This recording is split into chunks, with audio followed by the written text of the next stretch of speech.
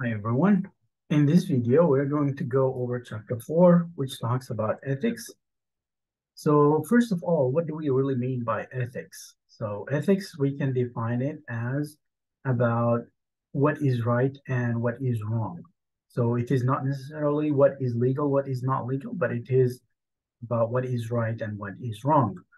And in the book, the book mentions several examples of recent cases that have failed ethical judgment in businesses. And one of them was the Volkswagen company, which is the car company that we all know. So they basically covered up and they used an information system device. They call it the defeat device, in which changed actually the reading of the gas emission or the EPA emissions. So they lied for decades about that.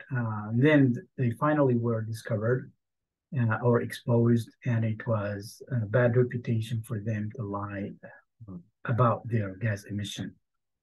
Another example is the Wells Fargo. They manipulated their mortgage terms, and they also forced their auto loan holders to buy unneeded insurance, and they were exposed later.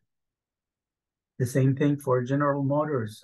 They covered up, or they lied about their ignition switches of their cars, and more than 114 people died as a result of those switches, in ignition switches in their cars. And the same thing for the Dakota Corporation, which is basically it produces airbags for cars, and they were actually exposed later on because they covered up for their airbags that they were faulty. And actually, they are bankrupt by now. I believe they went bankrupt in 2017.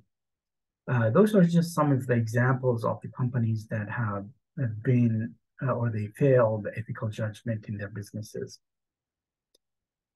So information systems actually creates opportunities for companies either in the dark side or in the bright side. So, for example, in the bright side, um, social media empowered those who were not empowered before. For example, information technology or social media has um, improved the social change. For example, the Me Too um, movement or Black Lives Matters. Those are some of the examples of the social movements that have been changed as a result of information technology. And there has been also a threatening to existing distributions of power, so the cancel culture, and just an example that have been empowered by information technology. And there are also new opportunities for crime and new kinds of crimes. So in the past, crimes would be, physical, but now they can be digital. For example, ransomware that I given as an example, which is way hackers would take over an information system of a hospital, for example, and then they would encrypt all those files that the hospital uses for treating and transacting, um, and they would encrypt those files and will not release those files to the hospital until they pay a ransom money, which is paid through digital currency, right, like Bitcoin and so on. Those are just some examples of the new opportunities for crime using information technology. So some of the models that we can, for thinking about ethical issues, so you can think about information technology as a rock that was dropped in the middle of a calm pond.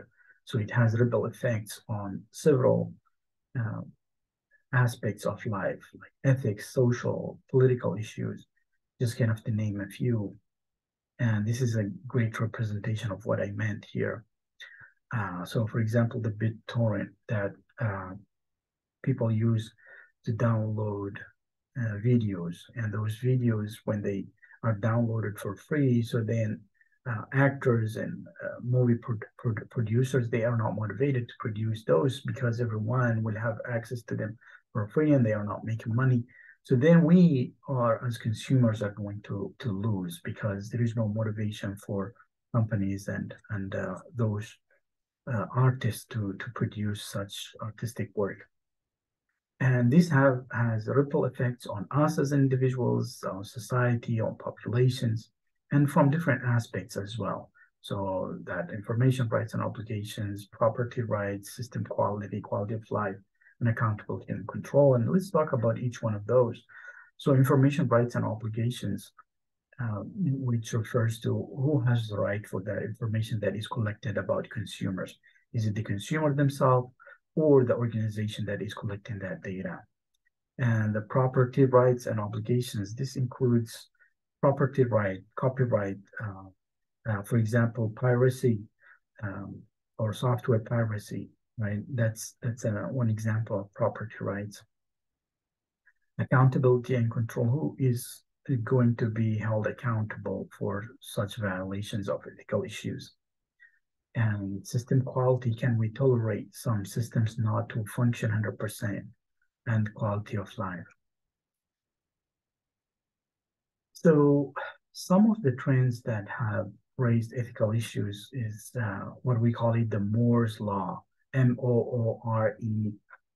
Moore's Law is basically saying that the computing power will double every 18 months, and also the price of storage will decline as well in those 18 months. So this is what has been a trend, and it has been true so far. And so a computer that has been there in the 50s, now small telephone can have as much power as the supercomputer that was there in the 60s.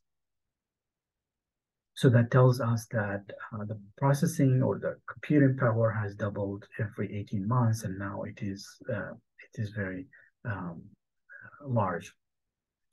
So another concept that we need to think about is the data analysis that has been empowered by analytics, and companies actually benefit from it, is the profiling. So they analyze data to the point where they collect data from different sources in order to create a profile about a certain customer or consumer, about each one of us. So they collect data from social media, from transactions that we do, for example, when you buy products from Amazon or from Walmart, and your employment information, credit card information, listing, online listing, and all of that. So all of this kind of information is combined to create a profile about you. So there is a new system, or a system called NORA, or Non-Obvious Relationship Awareness System. This was actually used in 2002, or started to be used in 2002, and originally it was designed for casinos, so they can see who of their customers who has criminal backgrounds. So what it does, it combines data from multiple sources to find hidden connections about that particular person. If that person has criminal records, or the government also uses it, and the private as well as the public organizations use this system to find out more about certain people. So for example, the United States government uses it to trace terrorists, for example. Insurance companies use it to decide if a certain person is going to default in their loan, and insurance companies, whether it is car insurance, health insurance, and so on. And casinos as well use that system. And this is how this system works. It collects data from watch lists, from incident arrests systems, customer transaction systems, telephone records, human resource records, all of that. And then it sends real-time alerts when, for example, someone,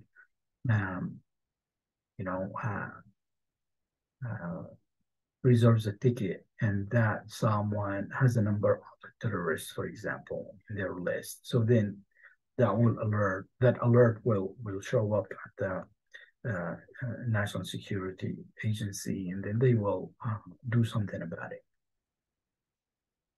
So there are some basic concepts that we need to be able to define. So responsibility, what we mean here by responsibility is meaning that we as an individual accept the consequences, the costs, the obligations, and the duties of the decisions and actions that we do.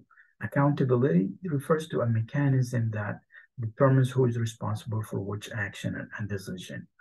And then liability permits individuals and firms to recover damages done. The same thing for due process. It is a legal way to allow individuals to appeal. So there are ethical analyses, steps process that people need to go through.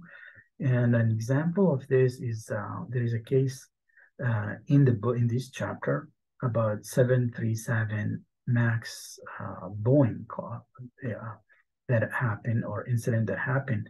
So what happened is that Airbus, which is the competitor of Boeing, had a new airplane that was very fuel efficient.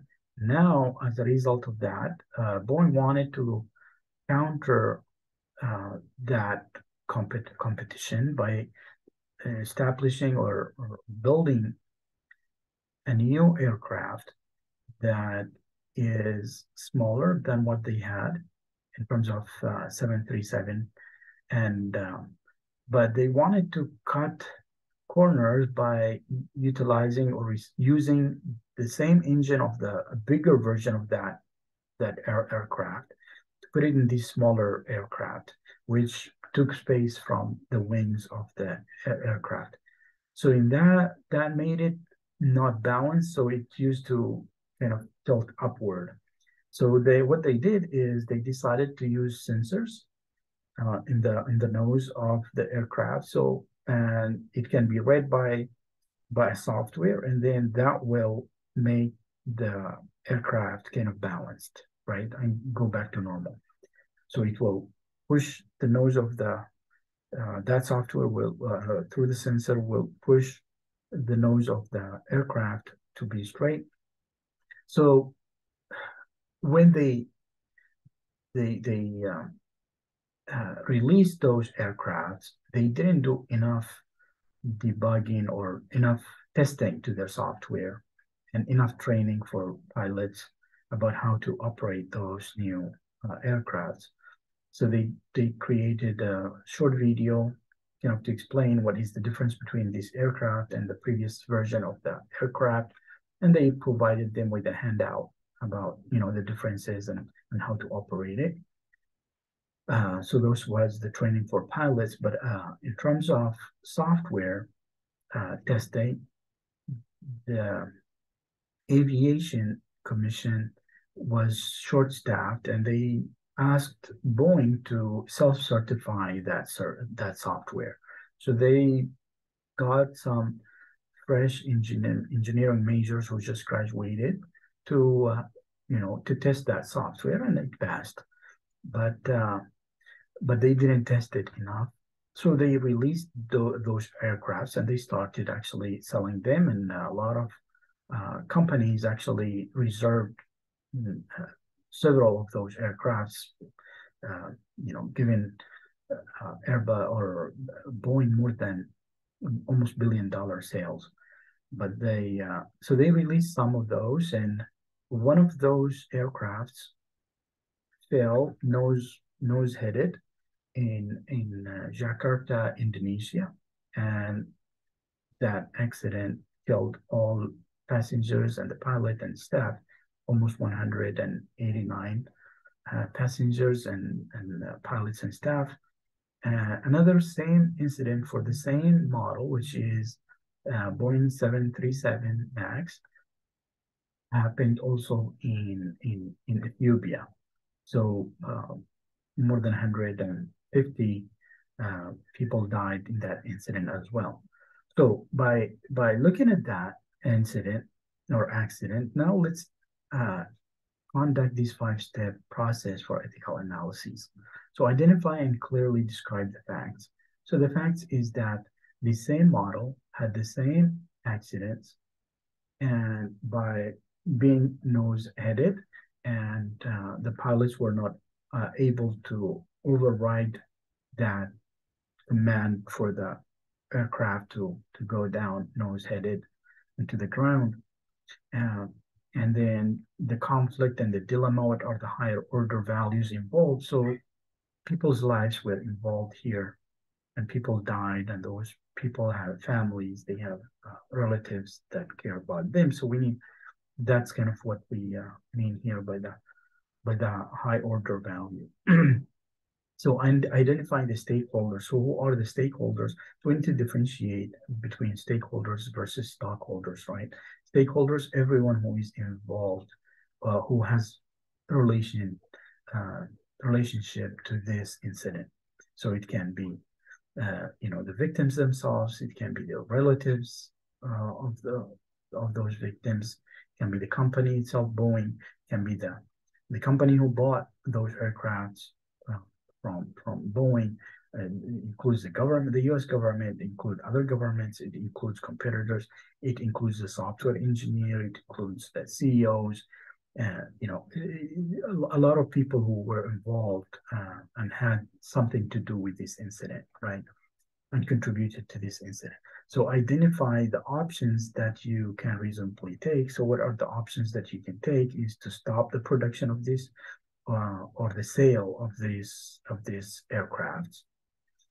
And as a result of that, actually, which happened, almost 50% of the stock market of Boeing went down.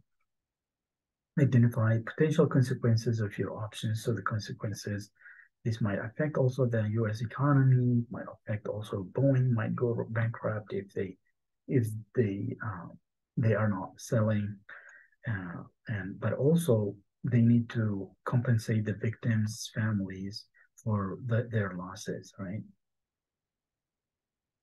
So candidate for ethical principles. So we have the golden rule: do unto others as you would have them do unto you. So when we judge, when we have an ethical issue, we need to put ourselves in that situation and see what would we have done if we were in that situation, what we want people to say about us if we were in that situation. And then Kant's categorical imperative. This refers to if an action is not right for everyone to take, then it is not right for anyone. So for example, if everyone lies, we talked about George Santos in Congress. So if everyone is George Santos, they lied about their lives, they know about themselves, about things. And if every senator is lying, then we will lose trust in our senators, and then it's not going to be good, right? So then it should not be right for anyone to lie. If, let's say, everyone steals from the companies that they work in, then the company will go bankrupt and will lose business, and there will not be any business anymore. So this is what we mean here by Kant's categorical imperative. So slippery slope rule, it refers to an action that cannot be taken repeatedly.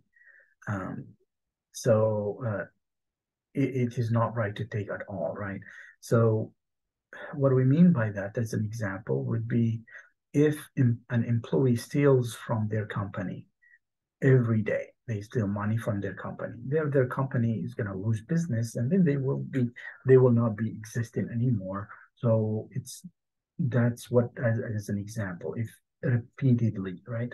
But if someone maybe needed $1, so maybe people can forego or let go, or, needed $1 or so for a Pepsi, and then want to return it later, But if it is repeatedly, then that's going to affect the business, and that's what we call a slippery slope rule. Utilitarian principle. So this is when you take an action that achieves the higher or greater value. So one example of this is replacing the assembly line workers with robots. So this is achieving greater value because you are increasing the production of that company, but also you are increasing the safety of the employees. So because a lot of accidents happens, things or tools or machines fall on people and then people die or who are working in the assembly line. Now you're replacing that with robots. So you are improving safety for people. Risk aversion principle. So this is where you take an action that produces the least harm or potential cost. So as an example of this risk aversion principle is if you're investing uh, your money, would you invest it in, let's say, in a saving account or in the futures market? So the futures is more risky, while in a saving account it is more less risk, right? And the ethical no free lunch rule. So what this really means is that you should expect when you receive um, tangible or intangible objects from others, from a person, you should always expect that this person is entitled to be compensated for what they give, right? So, for example, Facebook provides us with service that we use for networking, for social networking, and they are providing this to us free of charge, right? But they are entitled to be compensated for it. So we don't pay them in money, but instead they are utilizing our personal data and for advertising or whatever they use it for, right? So this is just as an example of no free lunch. So some organizations or several organizations they have code of conduct or they self-regulate and they have code of conducts that kind of use as principles and that they need to follow along. And if there is an issue, they solve it within that based on that code of conduct. So there are some examples of ethical dilemmas. For example, monitoring employees. Would you do you think it is right or not? So, well, employers, for example, they do monitor their employees because they want to achieve higher productivity, so they can keep your job for you, right? If you are more productive, they are going to keep you. But uh, and to do that, they want to make sure that they monitor you, right? At the same time, for you as an employee, you might need to use that computer or their system, you know, to run a personal task very quickly. So, is there a balance between this? So, this is what we mean here by an ethical dilemma: monitoring employees. Facebook provides us useful information, but at the same time, it sells our information to advertisers. So, privacy, what we mean here by privacy, it refers to the well, the right to be left alone, right? That's kind of a simple way to say it. Privacy refers to the right to be left alone without surveillance, without being monitored, and so on. So in the United States, we have privacy is protected in the First Amendment, Fourth Amendment, additional federal federal statutes, and Europe and the United States use the fair information practices as the principle for their rules and privacy laws.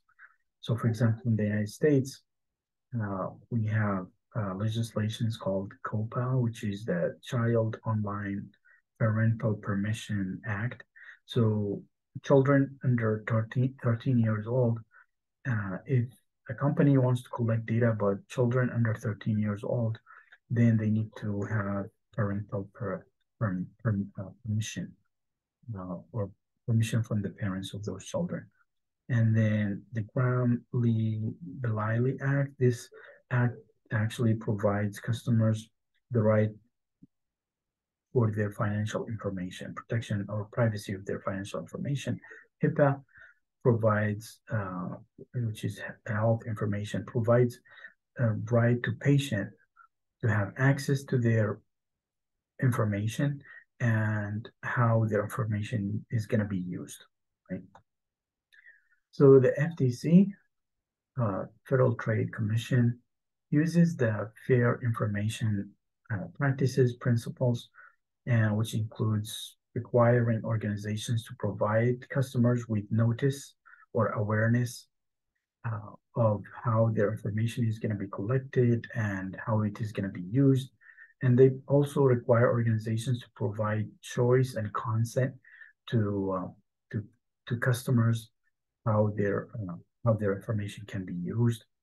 And the majority of the time, when we get that pop up when we log into a new website or a new service, and then they give us this long list of agreement, and we need to agree before we proceed because it's very long, and you need a law degree sometimes to understand what those, um, you know, what this information tells us. So then also access participation. This is where organizations have to give the consumer the right or the customer the right to have access to their information and correct any inaccurate information. Security organizations must provide security measures to protect the privacy of customers from unauthorized parties, and then enforcement. They need to enforce those privacy. So the European Union has this the EU General Data Protection Regulation, which is the strongest among all countries, which gives customers the right to consent to their to their distribution, collection, and sharing of their information. And it doesn't allow companies that operate in Europe from outside Europe to violate those rules. And so it enforces its rules to companies, European companies, as well as to non-European companies that operate in Europe. So, and then they provide, and they have heavy fines, and those fines are 4% of global daily revenue, or to up to $20 million. So this is a very good question you can think about. So the GDPR has heavy fines that can be 4% of global daily revenue of that organization or company, or up to $20 million. So then internet challenges to privacy, which includes cookies. So cookies, basically, they are text files that when you visit a website, that website or through the browser saves the text file on your hard drive for your computer. And that text file tracks which websites you have visited, what you did, while you are using that computer. So in other words, it just tracks your movement and visits. And companies or websites, they use that so they claim that they want to provide you with better customer service, so they can greet you with your name and provide you with more targeted advertising that appeal to you. And then the second one is the web beacons or web bugs. So those are tiny graphics embedded in emails and web pages. Basically, they monitor who is reading email message or visiting sites. So those are basically used by major companies like Google and Microsoft. They read your email and they sell this information to advertisers or marketers.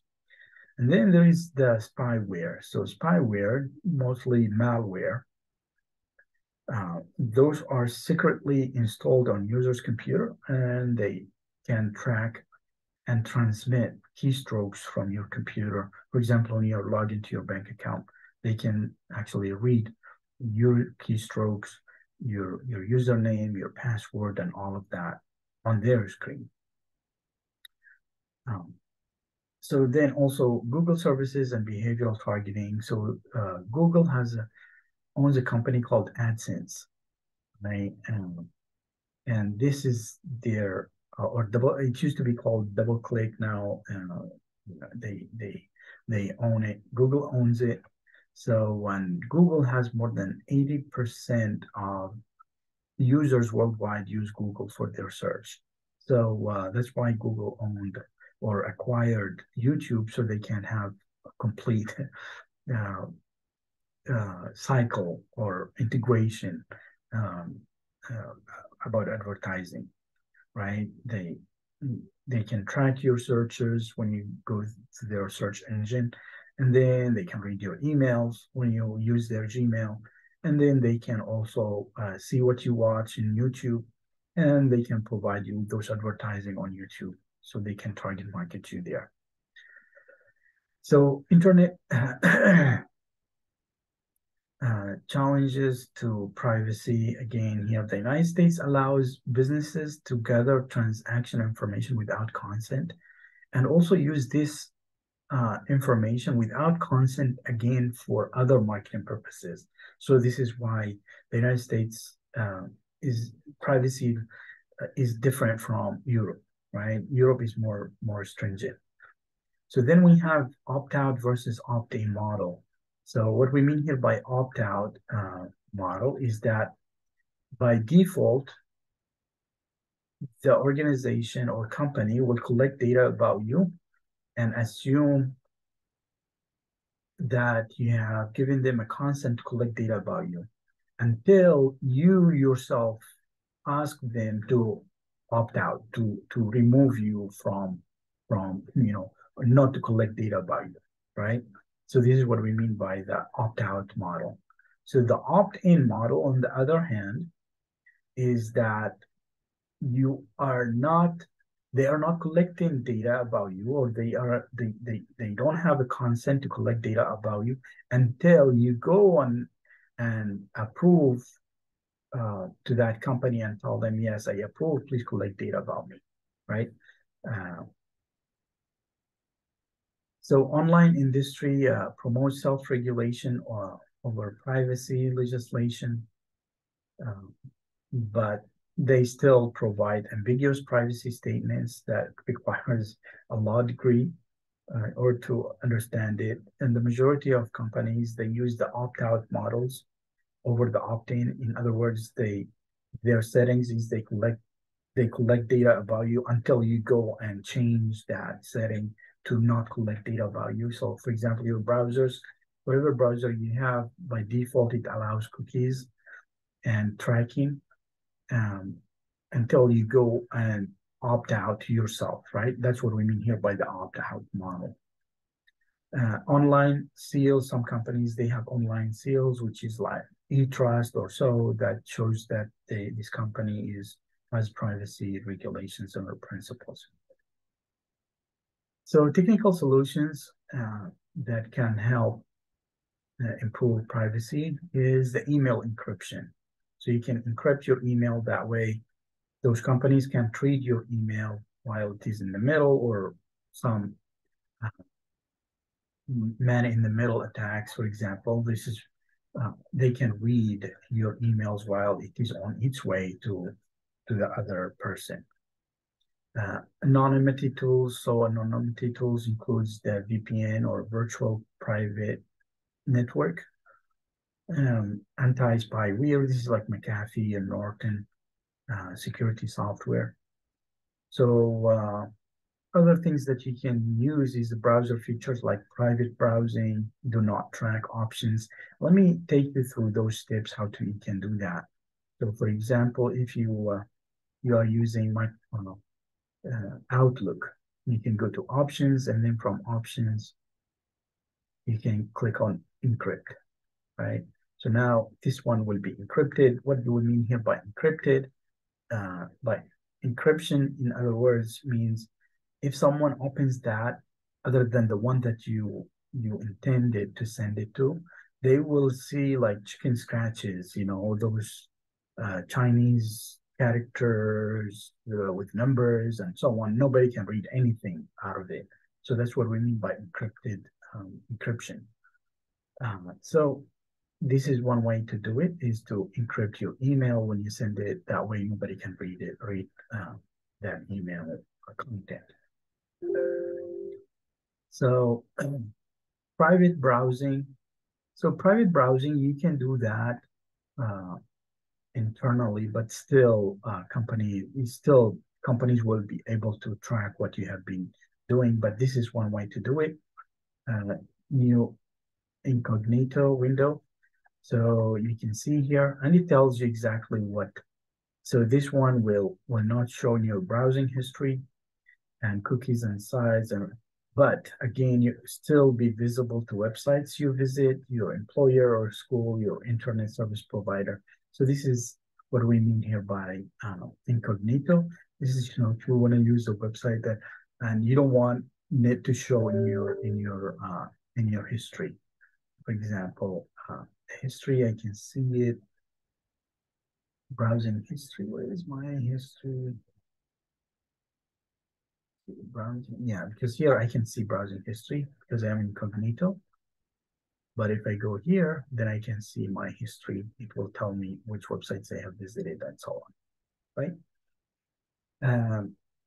And then another example here is do not track options. So browsers, they should have an option. So I'm using the Chrome project browser. So you can go to settings, and then you go privacy and security, and then cookies and other sites. And you can select here, do not track request with your browsing traffic, right? And this is just some of the ways where you can go and opt out, right? So by default, they are collecting that information about us, but you can do the opt out. Right, so property rights it includes tangible and intangible products, and some of the protected in four main ways. So copyright. So copyright includes books, written, music, movies, just kind of to name a few, right? And this copyright, the individual is entitled to copyright for their lifelong of their life, and plus 70 years after they die. And companies have property right for up to 95 years, right? And then for patents refer to if you have an invention that you registered, like, for example, Amazon invented that one-click uh, feature online. So that's considered a patent, right? So patents, you will have exclusive right to that patent for up to 20 years, right? For 20 years. Then if you want to share that patent, you can get royalties, right? From it. And then trademarks, this is what we mean by like examples of it is symbols. For example, the Apple symbol, an apple that it has a bite on it, or Mercedes symbol, right? Icon, or Google icon. Those are some examples of the trademarks that people can have the right for that trademark. Nobody can use it for their own, create their own company with that icon, right? So the trade secrets here includes formulas. For example, the formula for Pepsi, right? That's an example of a trade secret. So challenges to intellectual property rights. Now with the digital media, it makes it easier for applications of movies and videos or songs, ease of transmission, because now we have the internet, ease of alteration, and just kind of to name a few. So we have this Digital Millennial Copyright Act. This is an international agreement to enforce copyrights. That means fighting piracy, software piracy, or any piracy in general, right, for videos or movies and so on, and downloading those illegally for free. So one thing that I wanted to emphasize here in this slide is the principal sources of poor system performance can include software bugs or errors. So the word bugs actually how it was introduced in software is in the 50s there was a big supercomputer, um, and then it stopped working, and they tried to find out why it was not working until they found a real bug, right? A real bug in that computer. When they removed that bug from the computer, it started working. Since then, they have been saying a bug is an error, especially in codes. So, for example, you have been writing SQL codes. If you write a code that doesn't work, then it has a bug in it, right? There is maybe a misspelling or something wrong, right? So we call that a bug. And then to fix that bug, we call it debugging. So that was all that I wanted to cover with you today. But one thing that I wanted to bring to your attention is that I have provided you with extra credit discussion. And this extra credit discussion, you will need to answer those questions, and it is optional. It is going to be worth one credit, one point that will be added to your quiz. Even let's say that you got 10 out of 10 in the quiz. Still, I'm going to add that one extra point you got from here. So you will get 11 out of 10 in your quiz, right? And then you might ask how many, is there a word count? No, there is no restrictions in terms of word count for the discussion. Do we need to reply to any posts? No, you don't need to reply to any posts. What about the deadline? So the deadline is going to be the end of that week. So for example, whenever that project for that week is due, this will be due, right? Just to make it easier. Yeah, and then if there is any other questions you have, please let me know. And again, I mentioned in class as well that the quizzes from now on are going to be based on what I cover in the lecture.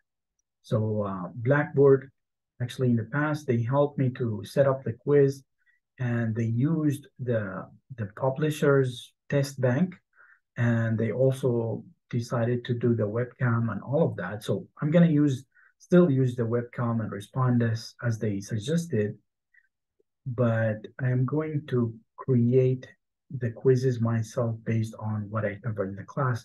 So that way you when you watch this lecture, you take notes, because some of the content that I discuss in the slide, they are not in the slide. So take notes while you are going through the lecture. That way you do well in the quiz. That's all that I wanted to cover today, and we'll see you next time.